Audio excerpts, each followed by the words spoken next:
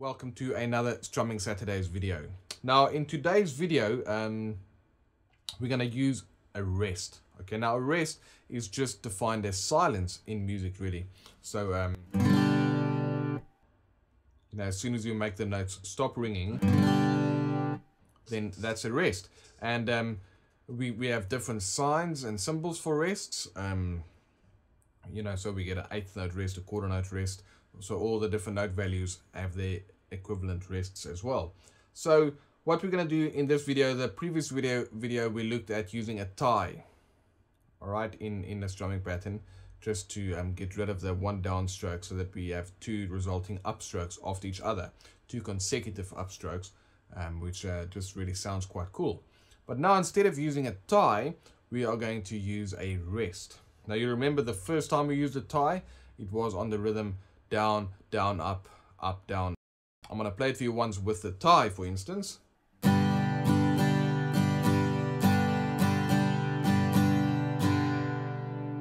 Now what if I, instead of using a tie there on beat 3, which means I don't play beat 3, what if I put an eighth note rest on beat 3, which basically just then means I'm not going to play beat 3, but I'm going to put my right hand on the guitar strings so that it stops the note from ringing.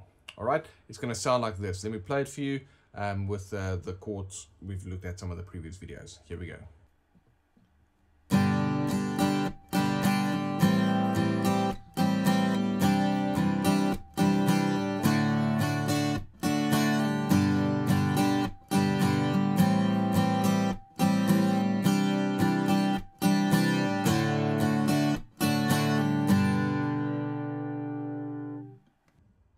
All right, that sounds quite cool, because just that one half a beat of silence really just changes the whole dynamic of this rhythm pattern, which is quite powerful if you think about it. Like half a beat of silence just makes the rhythm sound totally different. So once again, just for a little bit of context, I'm going to play that rhythm once through that chord progression without the tie. So as is, 1, 2, and 3, and 4.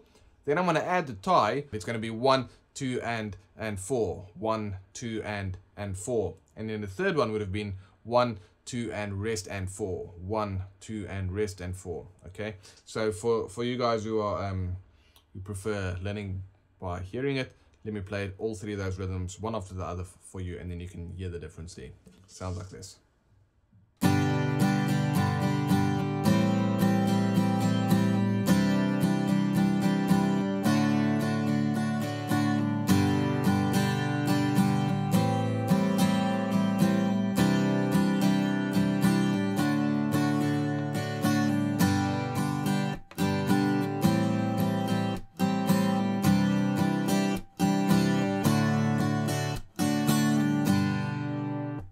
Okay, cool. So there you had three variations of that very same rhythm, but one's played straightforward, one's played with a tie, one's played with a rest, and they all sound totally different. And depending on the song, one of those might work better for a certain song than another one might. Okay, so go and give those a go, and just apply this kind of stuff to your playing, making use of rests and ties. Now, if you enjoyed this video, please click the like button, share it with your friends, and leave a comment below. Any questions, feedback, whatsoever, all of that stuff welcome. Then I'll be able to get you some answers if you have any questions regarding any of this kind of stuff. Then if you'd like to find out more about some of this strumming patterns, I've got a Strumming Patterns for Beginners ebook, which has got loads and loads of strumming patterns with videos and audio examples and actual different musical examples that you can follow along with as well.